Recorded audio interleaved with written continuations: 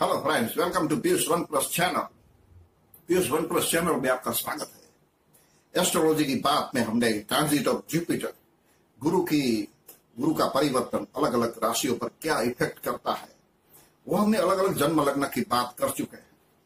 आज बारी है मीन लग्न की। मीन लग्न के जातकों पर गुरु का प्रभाव क्या पड़ेगा, वो हम डिस्कस करेंगे आज। Let's start. दोस्तों, हम सब लोग जानते हैं कि जुपिटर धनु राशि में ऑलरेडी आ चुका है 4 नवंबर को। तो आपकी जन्म कुंडली में मीन लग्न, जहां 12 लिखा है फर्स्ट हाउस में, दैट इज कॉल्ड मीन लग्न। तो मीन लग्न वाले जातक आप लोगों के लिए गुरु आपकी जन्म कुंडली में 10th हाउस पर आ गया है। तो 10th हाउस पर स्थित गुरु है, 13 महीने तक रहेगा।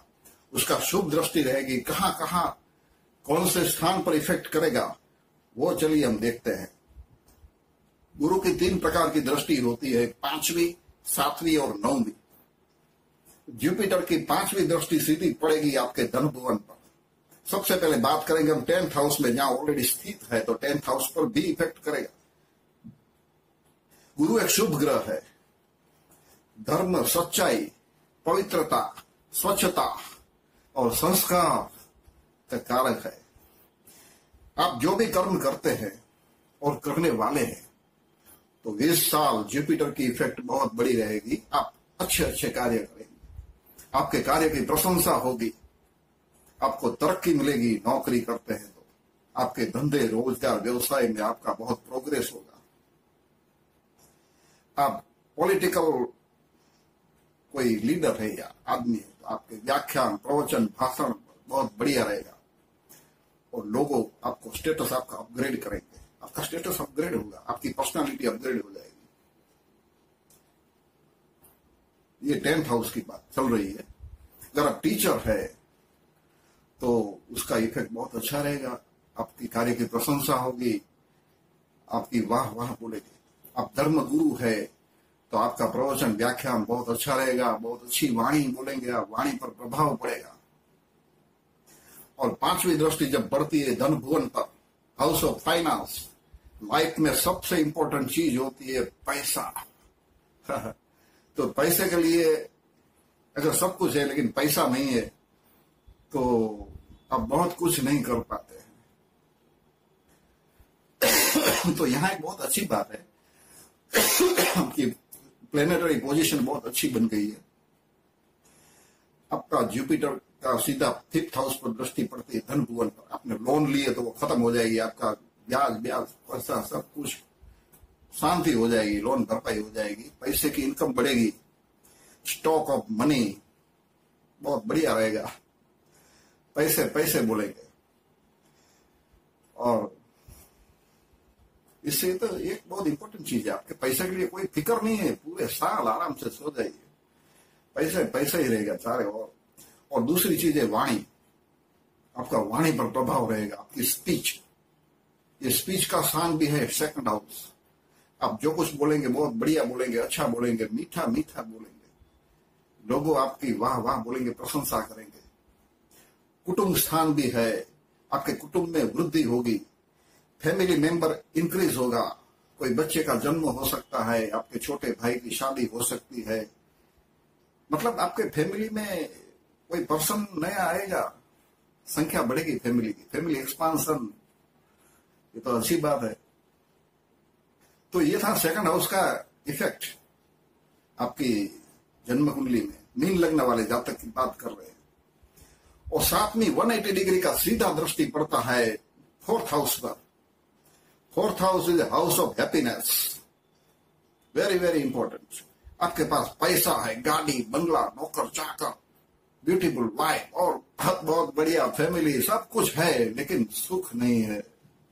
रात को नींद नहीं आती, आप टेंशन में है, तो उसका कोई मतलब नहीं जीने का। सुख हाउस सबसे बढ़िया और इंपॉर्टेंट चीज होती है 4th हाउस। ये 4th हाउस पर गुरु की शुभ दृष्टि पूरी साल रहेगी। आप सुखी रहेंगे, आप खुश रहेंगे, सदाई हंसते रहेंगे, रोने की नौबत नहीं आएगी। कॉन्ग्रेचुलेशंस। और आप खुश खुशी रहेंगे। आप you will be very very satisfied very much satisfied with your income, with your family members, with your status, everything. तो कुछ कमी नहीं रहेगी, आप सुख रहेंगे पूरा साल। और दूसरी बात है मदर, आपकी माता जी के लिए उसकी हेल्थ भी अच्छी रहेगी और उसके साथ संबंध बहुत बढ़िया रहेगा। आपका नौकर चाकर भी अच्छे रहेंगे, आएंगे जाएंगे, नौकर की कमी नहीं रहेगी। आपका व्हीकल, आप शायद कार खरीदेंगे या कोई नया 2 व्हीलर 4 व्हीलर आप खरीदेंगे व्हीकल। और आप अगर शायद नया बंगला बनाना चाहते हैं, घर अपना, तो घर भी बनेगा। ये मौका है 2020, आप नया बंगला बनाना चाहते हैं तो बन सकता है। Very good. और आप अगर एजुकेशन में है, हायर डिग्री में, तो सक्सेस हो जाएंगे आप, आपको सफलता मिलेगी। इससे बढ़िया क्या हो सकता है? Very good.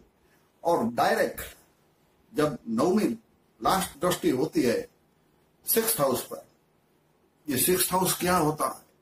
जन्म कुंडली का 6ठा स्थान, जहां गुरु की नवमी दृष्टि पड़ेगी, वो स्थान है नौकरी का, शत्रुओं का, कोर्ट कचहरी का, मामा भांजा मौसा का स्थान है।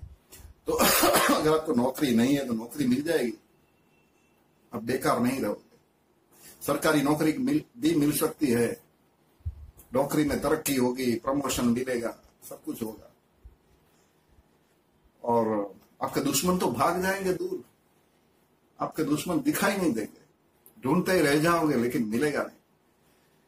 शत्रु पर विजय, ये शत्रु पर विजय का मतलब क्या होता है? डिशुम डिशुम नहीं, लेकिन आप कहीं भी स्पोर्ट्स में आप खेलते हैं तो सामने वाली पार्टी शत्रु होती है। आप इंडोर गेम्स खेलते हैं, चेस खेलते हैं, लूडो खेलते हैं, कुछ भी खेलते हैं, तो अगर आप विन होते हैं तो मतलब आपने शत्रु को हराया। ये भी हो सकता है, मतलब आपकी जीत ही जीत रहेगी। ये जीत ही जीत रहने का मतलब है 6th हाउस, शत्रु पर विजय। जीत का मतलब ये होता है कोई शत्रु है, उसके ऊपर आपने जीत ली, ठीक है। और कोर्ट कचहरी में अगर आपका पेंडिंग है केस, बहुत पुराना केस चल रहा है, तो वो खत्म हो जाएगा, रिजल्ट पॉजिटिव रहेगा आपकी फेवर में, बढ़िया। और रोग का भी कारक है, डिसीज। आप सारे रहेंगे, अच्छे रहेंगे, सेहत अच्छी रहेगी आपकी। अगर कोई पुराना दर्द है, रोग है, तो भाग जाएगा, वो भी नहीं रहेगा, आप तंदुरुस्त रहेंगे। You will become healthy, more healthier. इसका ये सब चीज का मतलब यही होता है कि भाई गुरु का जो ट्रांजिट हुआ है वो मीन लग्न वाले जातक को खुश रखेगा, कोई बात की कमी नहीं रहेगी। Just enjoy the life, thanks to God, से गॉड थैंक यू। लेकिन मैं अभी आप थैंक यू बोलूंगा आप सब लोगों को। Thanks for watching my video. हमेशा देखते रहिए पीयूष 1+ चैनल, अलग अलग इंफॉर्मेशन जानकारियों के लिए। सी यू।